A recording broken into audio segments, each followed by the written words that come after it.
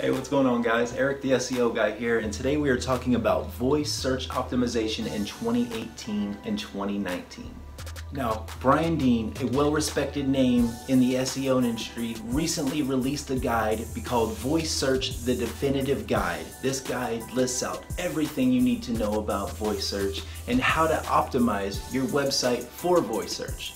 Now, the guide is really long. It has a lot of really great points in there, so we wanted to make a video that contained only the most important tips so you can know how to optimize your website and be able to start getting some voice search rankings and feature snippets. Now, we're sure you're wondering, why voice search? Well, you should know that 41% of adults and 55% of teens are currently using voice to search for products, services, information online. And that number by 2020 is estimated to be around 50%. Due to this rise in popularity, it's more important than ever that you optimize your website for voice search. Now, I'm sure you're wondering, Eric, how do I optimize my website for voice search? Well, that's the whole point of this video, and we're gonna show you the steps right now. First, use natural language in your content. Google's not looking for the same old solar panels cost Phoenix. Google wants you to actually list out a legit question. How much do solar panels cost in Phoenix? They are looking for these long tail phrases to be able to answer users' questions as quickly as possible. The more you're able to nail down exactly what that user's intent was, the better answer you'll have, and the more Google will want to actually show your site in a featured snippet or as a voice search result.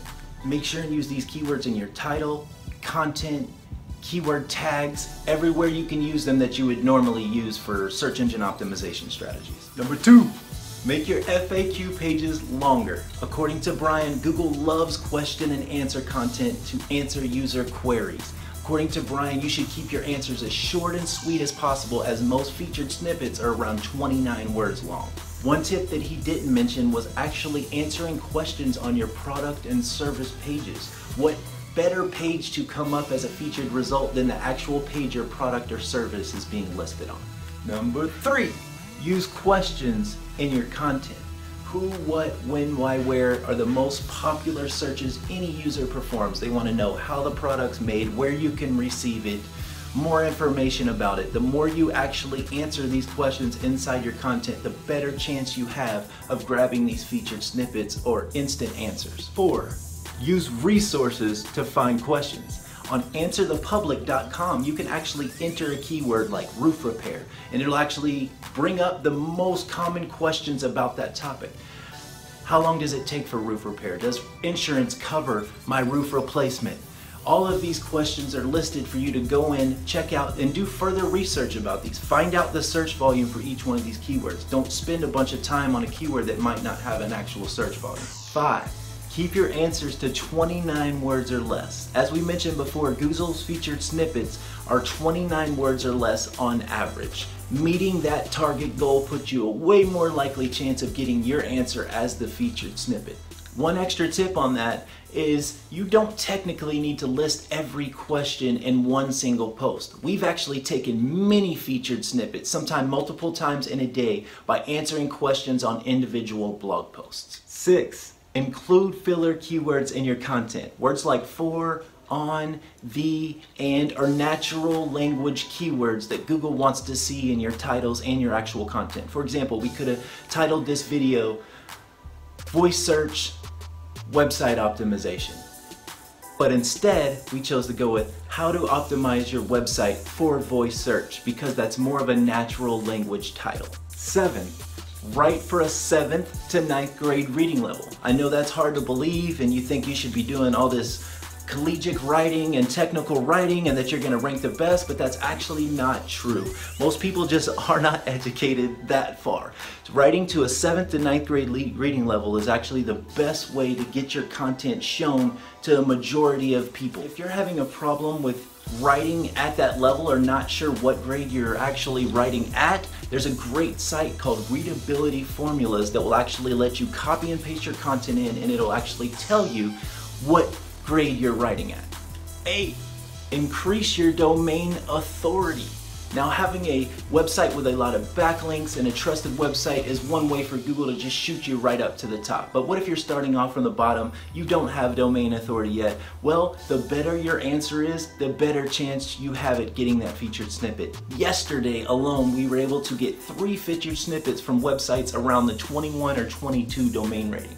It does not matter what your domain rating is, as long as you put out the best answer, go longer, more links, more proof that yours is the best, and Google is going to show you over your competitors every single time. We beat some of the biggest people in the industry with just longer content, better answers, and better keywords. Now that brings me to my next point, which is number 9, write long form content. I promise you guys, if you write longer form content than your competition, you will dominate.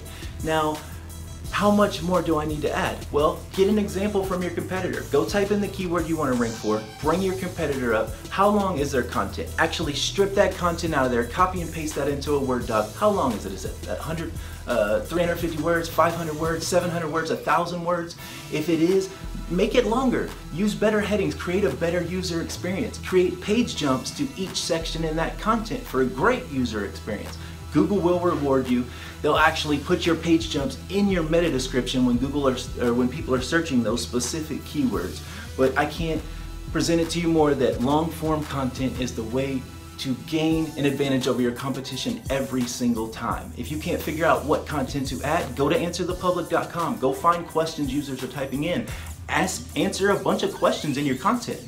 It's a great chance you can gain a featured snippet or a voice search result just from adding those questions inside that content. Number 10, optimize for near me searches. This is huge right now.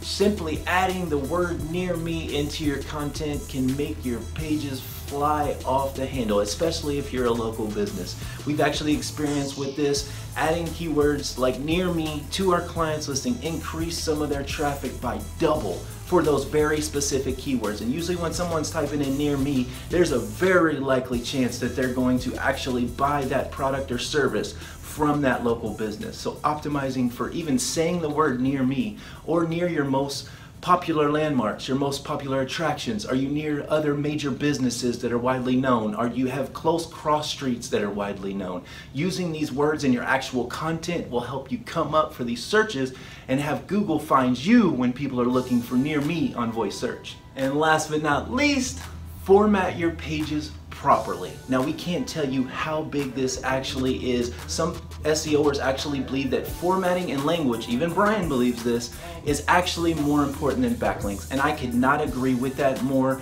Sometimes we gain featured snippets simply from the content alone with 0 backlinks coming to that specific post or page. It is possible.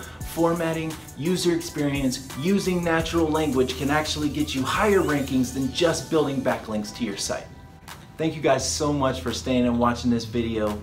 We welcome you to leave your thoughts and voice search tips in the comments below. Please also subscribe, like, and share this video so others can begin to learn about voice search and we can all optimize and grow together. Thank you guys. If you would like to learn more about voice search optimization in 2018-2019, visit the link in the description below. It is a link to our blog post with all of the content we just talked about and more. And you can also find a link to Brian Dean's original post to voice search the definitive guide. Thank you guys so much for stopping through. Brian, you are awesome. You guys have a great day.